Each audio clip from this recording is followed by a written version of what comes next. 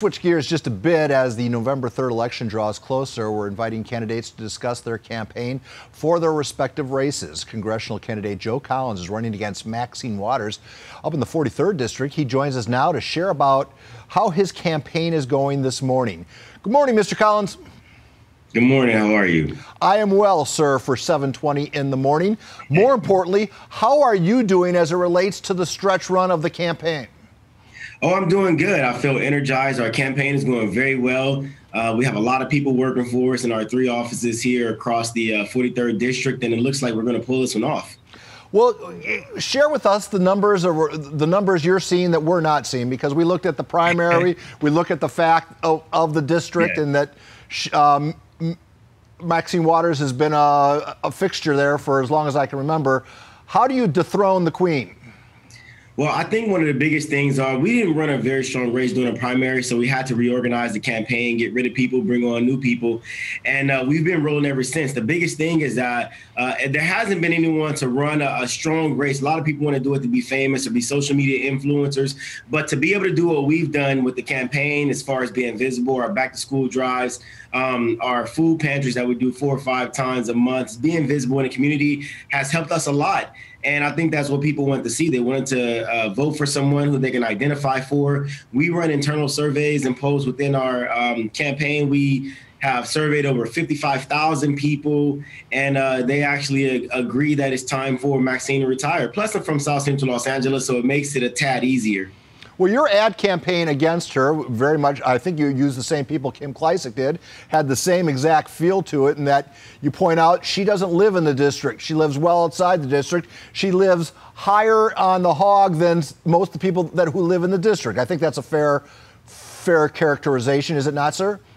Yes, absolutely. And I think people needed to see that. I mean, she has gotten very rich. She has gotten her family very rich. And the people who still live in our communities are struggling every single day. So, yeah, they had to see it. It was necessary. Does that message resonate with voters?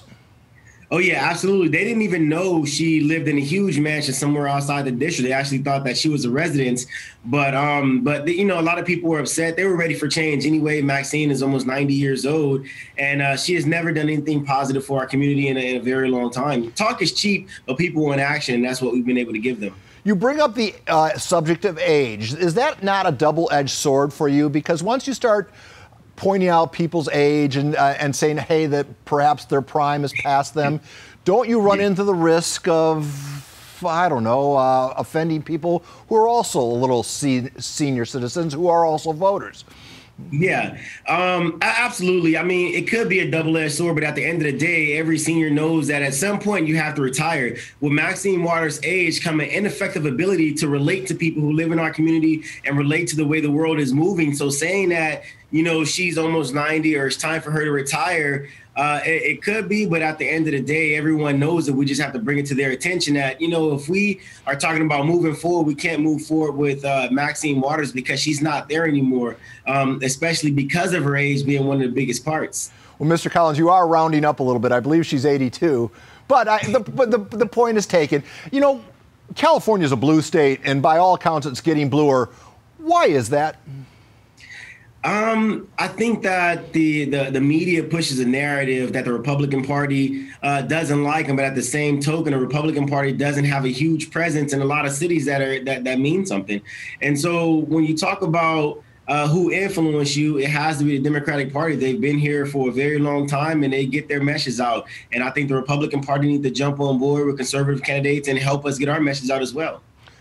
So you know what the concern is for a lot of Republican candidates is that you're going to be doing well on election night, and then when the mail-in ballots start getting counted, that's when the apple cart gets overturned. Do you share that same concern?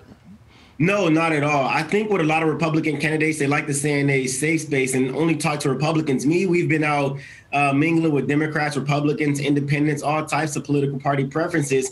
And, you know, our message is I'm going to represent you just as much as I'm going to represent everybody else. And it's been a message that resonates with the people. We talk about issues that matter, education, bringing quality jobs back, rebuilding infrastructure, supporting small businesses and law enforcement. And this is something that we've been needed for a very long time. Mr. Collins, if you win come November, I think it will be a sign that it's a very good night for conservatives across the country. So I think a lot of eyes will be on your election. Yeah. It's going to be a great night. We're looking forward to it. All right, Mr. Joe Collins running against Maxine Waters in the Congressional District 43. COVID